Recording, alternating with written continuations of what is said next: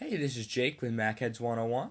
It's going to be another Java tutorial. Today I'm going to talk about two more different kinds of methods. I talked about abstract methods in the last tutorial, and this is going to be relatively brief, but I'm going to talk about static and final methods. I already talked about static and final variables. So, if you remember, a final variable could not be reassigned, and a final method cannot be overwritten. That's final. This is the method. You can't override it. So to do that, you would just put final before it, like final public void print no parameters and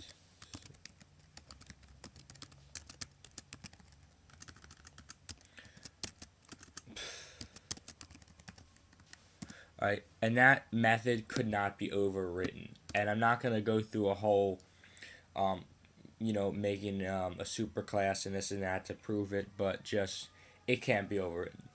The next one I'm going to be talking about is a static method. So let's say I had a method in this class. This is going to be an example of it, just in this main class. And I had and it was outside the main method. Public void print. And I tried to call print. I'm getting an error here because I need an object to call the method. So I could do this. MacHeads m equals new MacHeads. And I would be creating an object of this class, the MacHeads type, and then do m.print. Or I can do something much simpler, which is make it static. So public static void,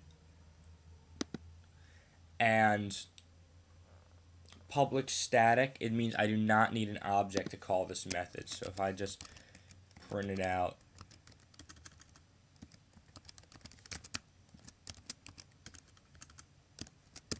hello, and that's why it makes a lot of sense that this is static, but public static void print, this public static void main, and then I can just do print. No errors because it's static, and I believe you can also put static before public. Doesn't matter, but yeah. So I'll just do public static, but you can put it before. So public static void print, and I don't need an object to call this method because static methods don't need objects to be called. And there it goes. It prints hello. So, I just want to talk about what's coming up next. So, in the next couple of tutorials, I'm going to be talking about GUI, graphical user interface, like, Windows and buttons and graphics and stuff like that. And I didn't cover all of the Java basics, but I covered a lot of them and what you'll need to know to start making GUI.